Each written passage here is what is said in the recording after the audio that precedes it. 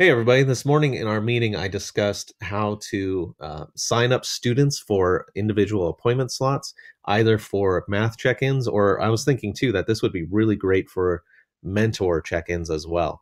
It's super easy to use Google Calendar and to share it with your students so that they can sign up for time slots. And it eliminates a lot of the hassle that Sign Up Genius has with creating time slots and things like that.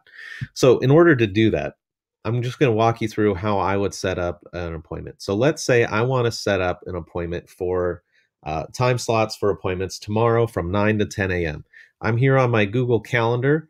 All I have to do is go to tomorrow, the 26th, and I'm going to click on the 26th, and that pulls up a new appointment. I'm going to go and make it appointment slots, and I'm going to put in a title, Math Check-ins with Mr. Van, and I want it to be from 9 a.m.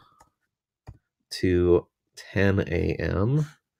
And I want to make sure that I don't do this for a full 25 hours. So I'll end it on the same day. And I want my time slots to be 10 minutes each. Save. Done. I have created my sign up. Now, in order to share it with students, you just go to the event that you created, this Math Check-ins event here. And if you go to well, actually, you don't even need to go to the edit page. That is fantastic. Just click on it. And right here is a link to the appointment page.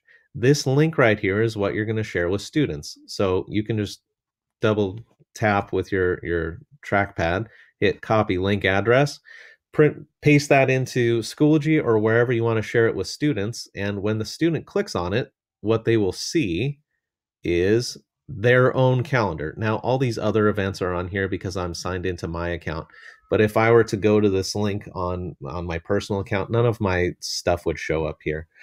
And what students will see then is they'll see all of these different math slots right here, these signups that they can do. So math check-ins, as you can see, hovering over it, 9 to 9:10. So let's say I want to check in with that.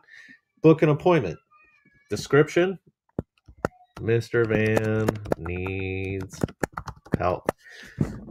Usually what I've had students do or parents do is just type in a name there so I know who I'm signing up with. And once I hit save, that particular appointment event is added to the calendar of whoever signed up for it, and they will automatically get a notice for it.